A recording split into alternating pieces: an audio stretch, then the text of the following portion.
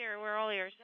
And now receiving reports that the Kurs NA automated rendezvous system, which is the purpose of this 2-day free flight of the Progress away from the station to test its capabilities for future integration into Progress vehicles being prepared for future missions to the International Space Station.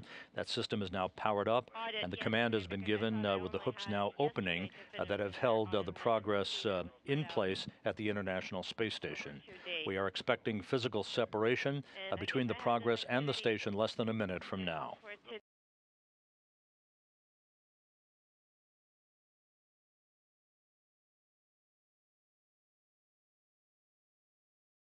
And right on time, we have physical separation as the Progress has undocked from the International Space Station at 3:58 and 30 seconds a.m. Central Time.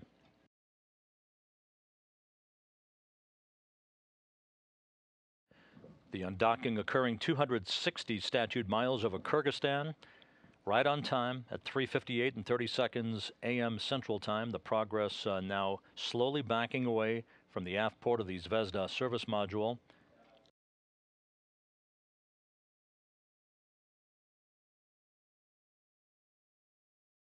You can see in the lower left-hand corner of your screen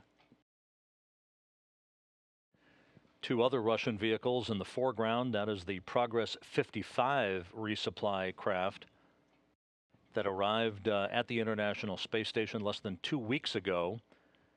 And just behind it,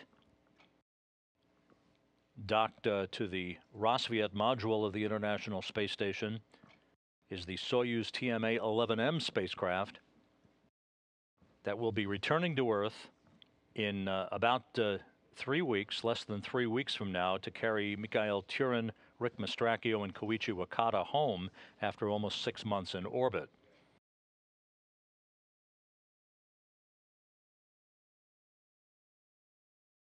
We're about a minute and a half away from the firing of the Progress thrusters in the first separation burn.